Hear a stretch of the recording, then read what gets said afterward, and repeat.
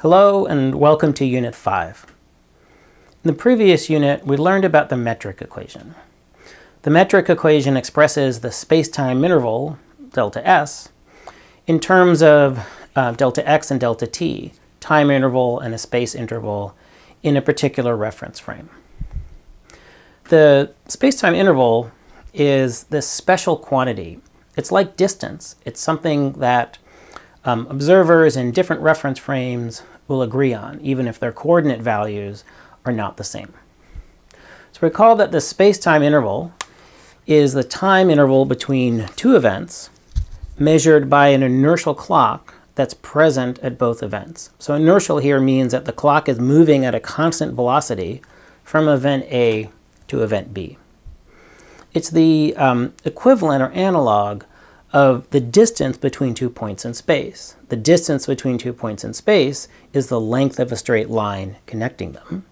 The spacetime interval between two events in space-time is the time as measured by a straight line inertial clock connecting those two events.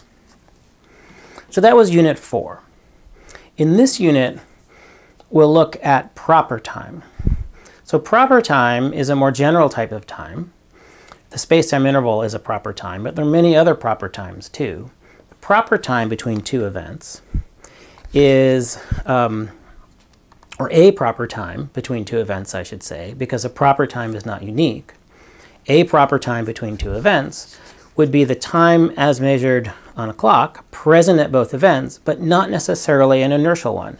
The clock could follow a twisty path to get to the other event, or maybe it goes at a straight line, but it accelerates. So those are proper times. And we're going to be looking for how to think about proper time and how it's related to the spacetime interval. Our starting point for that will be to think about curved paths in space.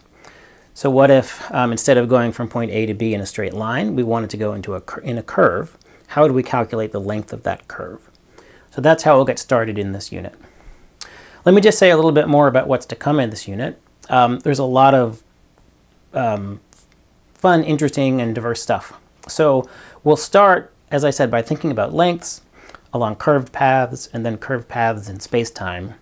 And that's going to appear a little bit mathematical at first. So I'm going to use a little bit of calculus language as we traverse through that. If you've seen calculus before, I think you'll find it a fun and sort of different take on how to think about calculus. And if you haven't seen calculus, totally fine, don't worry. The end result is not going to be one that you need to know calculus for, and along the journey you'll get a sense of what calculus is all about and why it's cool and interesting. So then we'll get an interesting result for proper time. We'll work through some examples, including another one that has experimental implications. And we'll end the unit by talking about the famous twin paradox in special relativity. So lots of good stuff to come.